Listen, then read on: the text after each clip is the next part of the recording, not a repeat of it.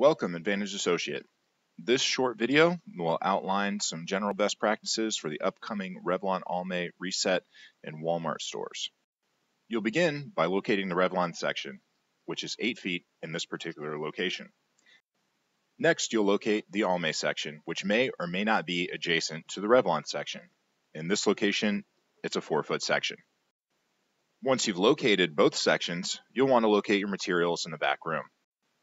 The shipment should arrive in one large box containing several smaller boxes. In this location, the department manager has already broken down that larger box. You may also experience this scenario. When working in the back room, you should also make sure to check for boxes up in the steel. If you locate a box up in the steel, it's your responsibility to work with store management to bring that box down.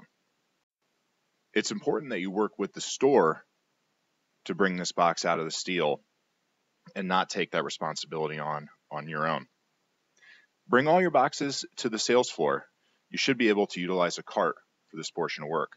You'll notice that all boxes are clearly labeled. This is labeled to be opened first.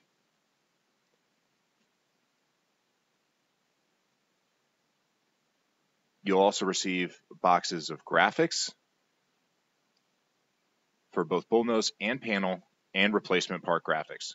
You'll notice there's a column and row number called out on some of the box labels. That calls out where in the planogram the new tray is to be located.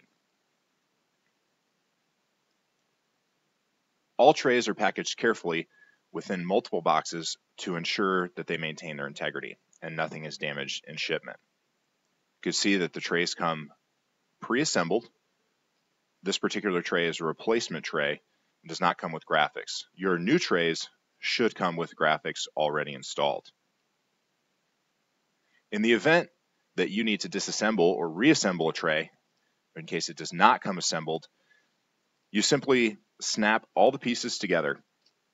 Ensure that you utilize your Revlon manual when assembling trays to ensure that you have all the parts and pieces required.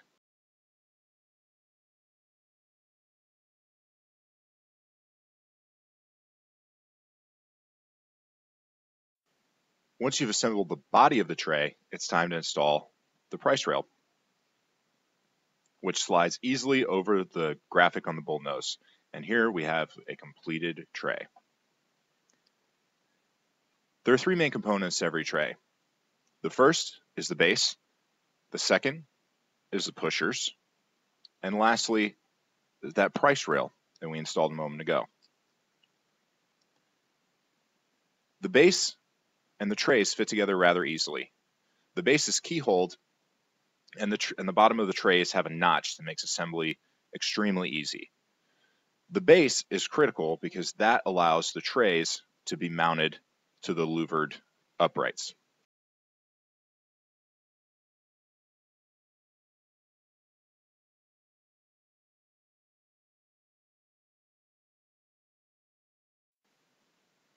This is an example of an installed tray on the louvered uprights. You'll also receive a box of graphics. Within that graphic box will be clear covers for bullnose graphics. You should receive a pack of 10.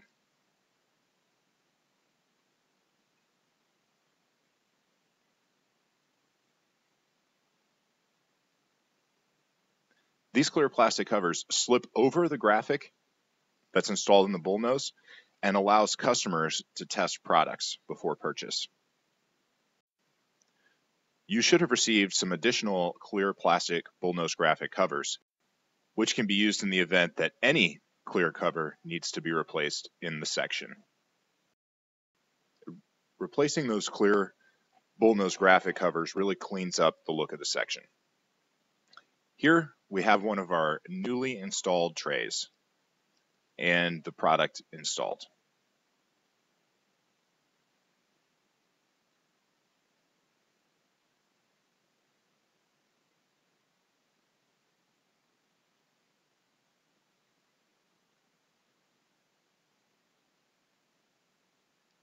Next, you can work to properly install header graphics. The header graphics install to the louvered uprights similarly to the trays. Here we have an example of a header that has been removed. You'll note that there is a bracket on both the left and the right side. It's important that you orient this bracket correctly when reinstalling. Here we have an overhead look of what those headers look like installed in these louvered sections. Next, we'll discuss retagging the sections. You will be retagging the entire Revlon and entire Almay section. There are 3 places for tags. The first is obviously the price rail. Secondly, the bold nose flips up to reveal 2 rows where price tags can be placed. Start at the top, work your way from left to right, and move to the second row until you have a tag for every item. You may also notice that some items are damaged in the section. Either they've arrived that way, you've accidentally damaged them during the installation, or they simply need to be replaced due to normal wear and tear. You will receive a form that should be filled out and left with store personnel. The form can be faxed in, or you can call and place your order. Remember to place orders for all brands at the same time to decrease shipping costs for the client. You can also order things like price rails, and you'll also want to outline the reason for the replacement request. Additionally, you can order parts for the lighting that is to be installed behind the header signs. This form should also be left with the store or faxed in. Remember to order all needed parts at the same time. When you're moving trays or resetting a section, one thing to note is to use a piece of cardboard at the front of the tray to hold all products in.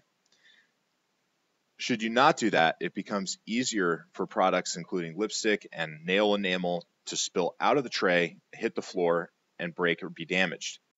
It also prevents you from having to pick up items that have been dropped. And with that, if you've followed all other instructions provided, you've completed your reset. Here we have the completed Revlon section, followed closely by the completed Almay section. Remember, it's critical that you also follow any supplemental instructions provided to you via JET. This video is a short guide, outlines some helpful tips, but should not be solely relied upon to execute a successful project. Thank you again for watching, and thank you for all that you do every day.